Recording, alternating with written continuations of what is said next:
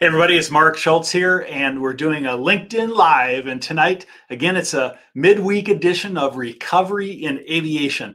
And the topic for tonight is, are you looking forward to normal? All right. Hey, but before I get going, I want to tell you about a special edition that we have coming up this Wednesday, where guest speaker Darko Todorovic, he's the director of Unisys Travel and Transportation, is going to be with us live on Wednesday, a midweek session of LinkedIn Live. That's 9 o'clock Pacific time. And we're going to be talking about how is the economic downturn affecting businesses that are supporting aviation. It's going to be a really good session. It's a special edition, and it's going to be discussions with Darko Todorovic. He's a leader in travel transportation. He's based in Madrid. So it's going to be a really exciting event, a lot of really good information. He's been in the industry for many, many years now. A lot of you know him with Unisys. Don't miss this event. It's going to be really exciting. Hey, before we get going, just remember, in a second, I'm going to come right back and we're going to talk about, are you looking forward to normal? All right?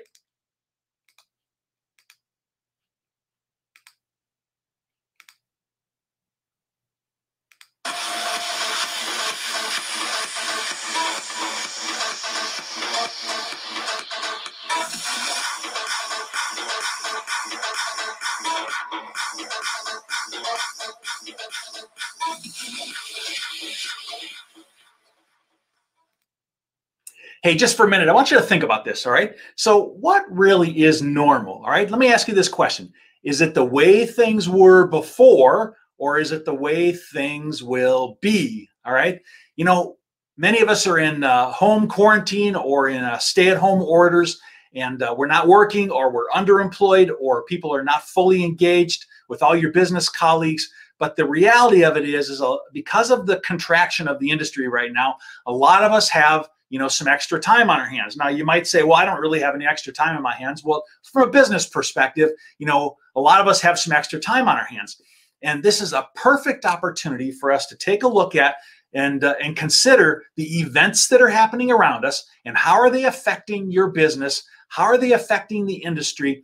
And what does that mean to your business? What does that mean to moving forward? As we talk about recovery in aviation, we want to take an extremely positive perspective, because it's leaders in the industry like you and I and all those around us that are going to be able to influence the industry and to be able to move forward faster. We're going to be able to accelerate the industry and to be able to move it into recovery faster.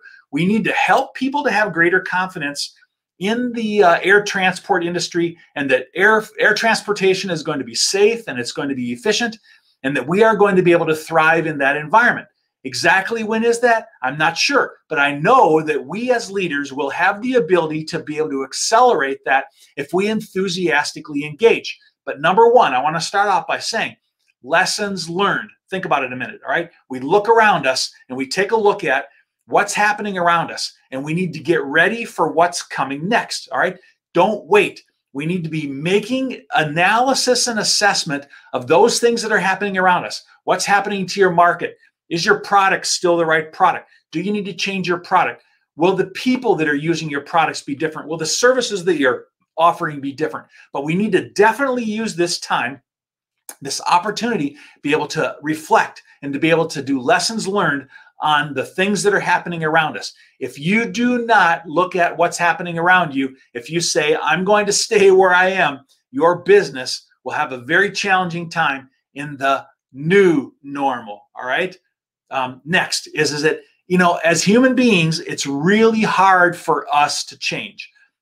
It's just difficult. It's hard for us to let something go that you've always known about. We've always known something to be a particular way. Things have always been a certain way, and events in history have caused things to change, whether it be the economic downturn of 2008 through 2010, whether it be 9/11.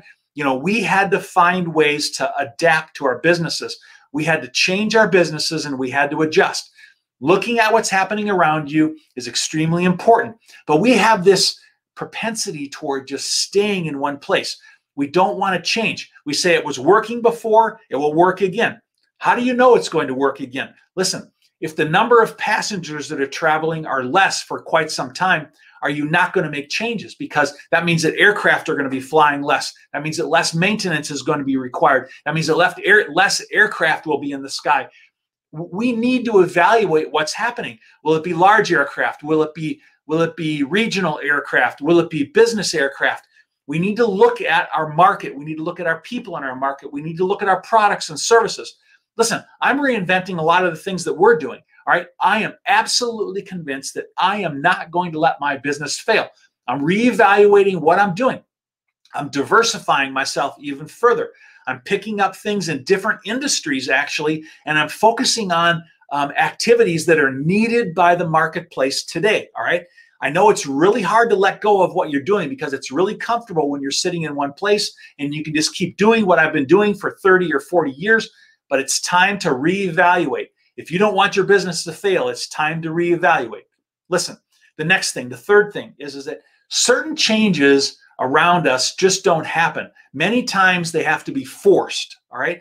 And you ask yourself, well, what does that really mean, all right? Well, a lot of times we're sitting here and we don't like change, or we want to do something that we've always done, but we have to force ourselves to make changes. Now, consider for a minute that if you like to work out in the gym, before all this happened, I used to like to go to the gym and work out in the gym. And if you want to increase your muscles, or if you want to increase your strength, or if you want your body to be stronger, we have to go beyond where we're comfortable being. We have to take ourselves further. We have to lift more weights. We have to do more exercise. We have to do more than what we've done in the past. Well, listen, our businesses are exactly the same.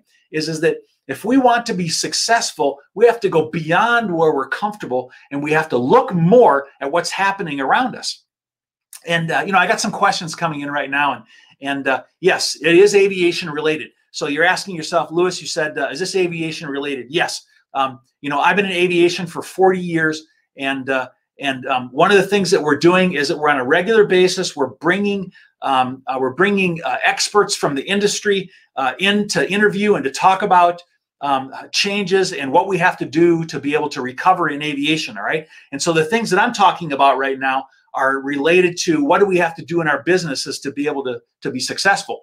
And so, Lewis, you asked here, thanks for your question here. I really appreciate it. Is that what is a new normal in aviation? Well, we don't exactly know just yet, but I'll tell you some of the things that I'm seeing right now that I'm seeing that potentially will be new normals. All right. Is that it's looking like, domestic travel, say within EU, or domestic travel within the United States, is probably going to be the first to begin to increase or to recover. All right.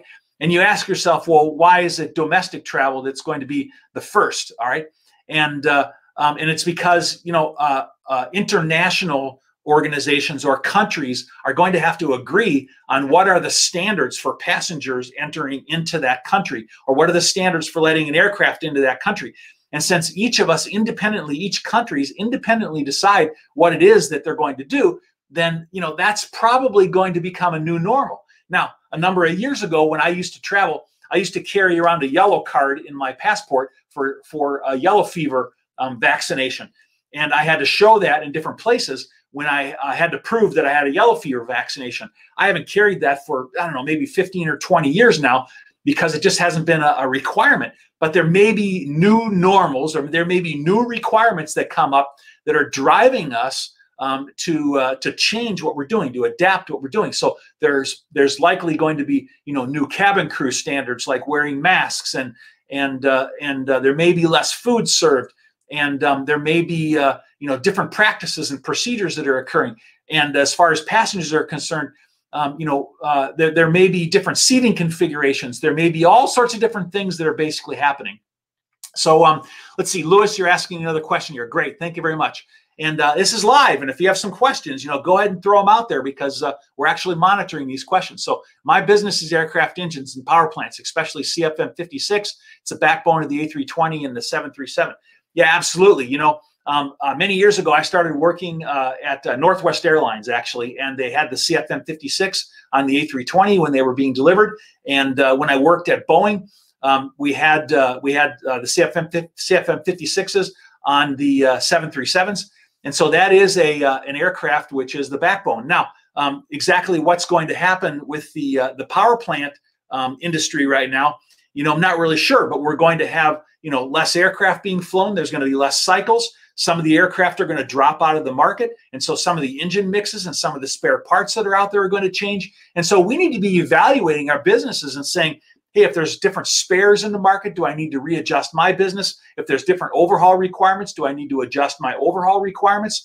And so what I'm really saying is that we need to be looking at our businesses. We need to be looking at what's happening in the market and how does that directly affect our businesses, all right? If you're a repair station, like a 145 repair station, and you're selling parts and services, absolutely, positively, you're going to be affected. And so you need to, lessons learned. You need to be looking out there and saying what's happening in the industry and how does that affect me? How does that affect the MRO business? All right. So another question, what about the MRO business? Yeah, MRO businesses are being affected. Maybe right now there's a lot of maintenance being done because aircraft are on the ground and the airlines want to get ahead. Maybe there's some modifications that are occurring. Maybe there's seat modifications that are occurring. Maybe there's cargo modifications that are occurring. But you know that during the summertime, if those loads are going to be low, typically the MROs are low in the summertime. It's going to be even worse at that time. And so we don't want to talk about, what the problems are as much as what we want to do is learn from those challenges and learn from those lessons and say, what do we have to do? How do we have to adjust our business? Listen, if you're a business that focuses on passenger aircraft, maybe we need to go out and seek modifications, or maybe we need to go out and seek defense, or maybe we need to go out and seek, cargo modifications. All right. I got another question here from Harvish. What's he say? How easy or difficult will it be to be social distancing on an aircraft? Wow. That's really super hard. Listen, if you've been in the industry for any period of time, you know that the load factors are extremely narrow and the margins on profitability on the aircraft are very narrow. And if we have load factors that are dramatically lower and we're flying the same aircraft, we're not going to be able to make money if we have this social distancing. I mean, think about it, is that we're all sitting right next to each other, middle seats, the whole thing.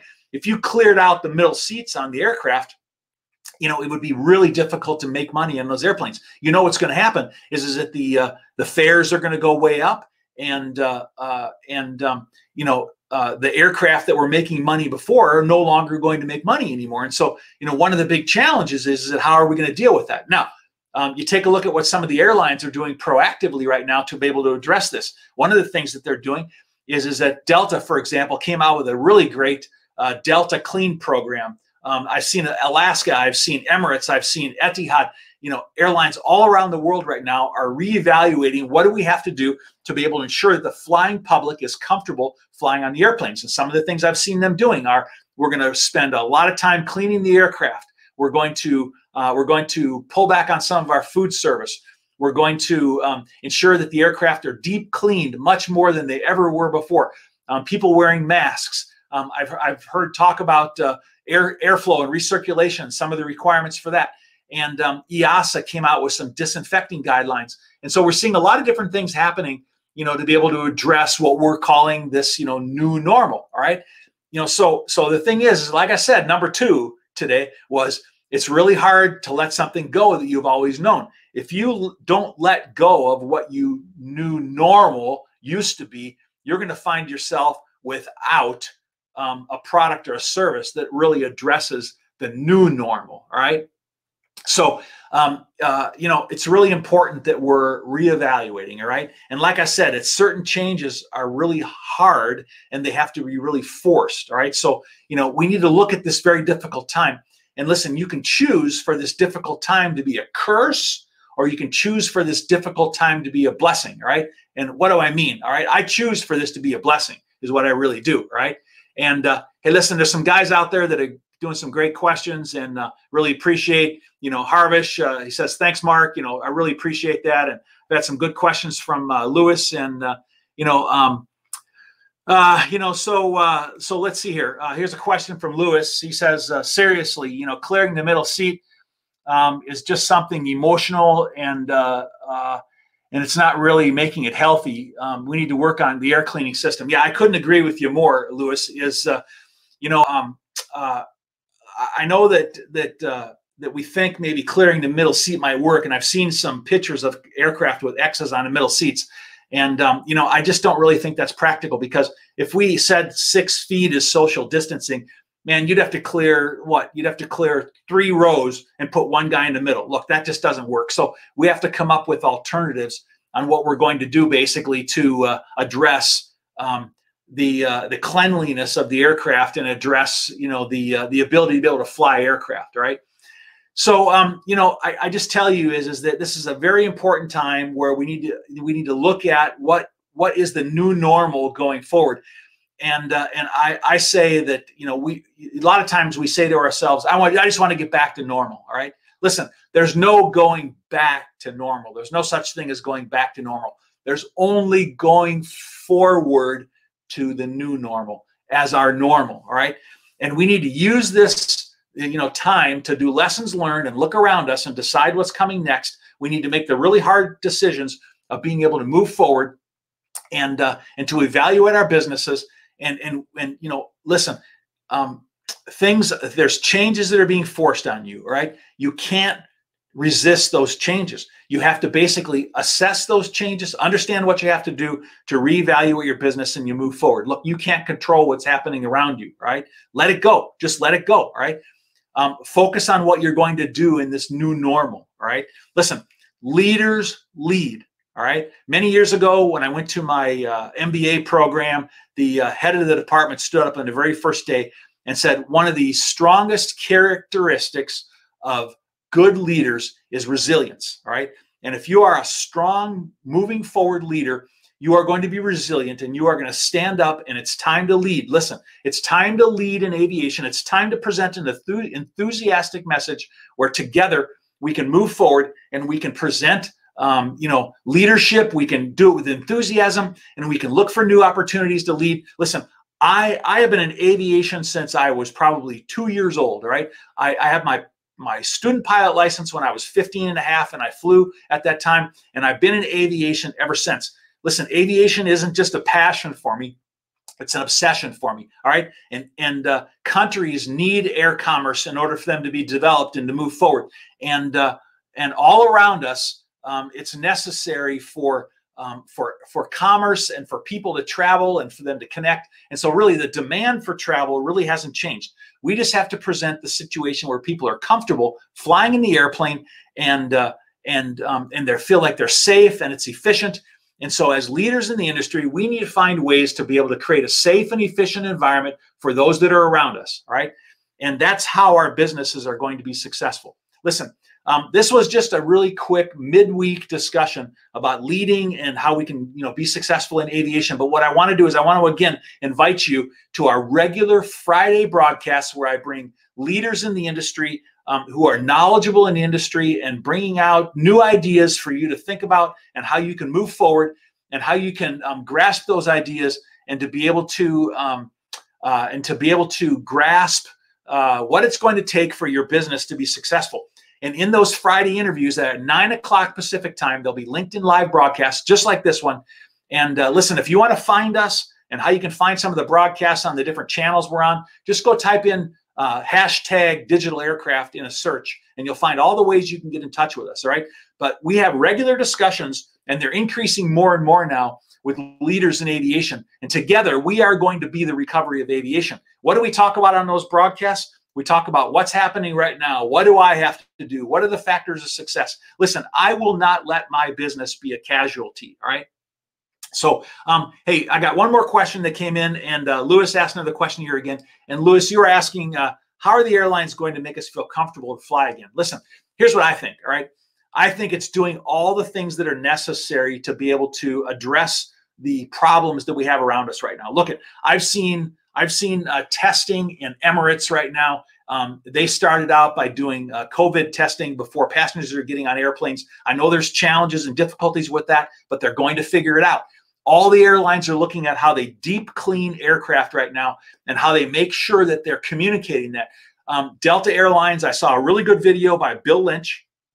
I think he's the chief communications officer, something like that. And he did a very good job of communicating to people what the airline is doing to be able to create a clean and safe aircraft. We're looking at air filtration. We're looking at masks. We're looking at food. We're looking at all the different things that would be necessary to cause people to be comfortable in flying again. So I think those things are really super critical and super important that we do those things.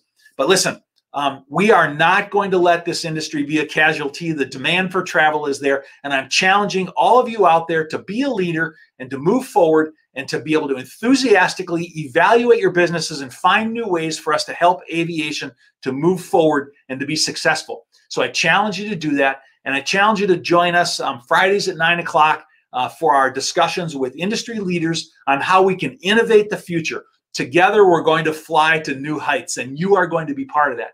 This week, remember, I have a special guest on Wednesday, and it's Darko Todorovic from, he's the director of Unisys Travel and Transportation. And on Wednesday at 9 o'clock Pacific, he's going to be here, and I'm going to be doing an interview with him, and we're going to talk about how is the economic downturn affecting businesses that support aviation. Join me on Wednesday, and I'm looking forward to having you with us. Thanks for joining me tonight for this live broadcast. And I will see you again soon. Fair winds and following seas to you. Have a great day.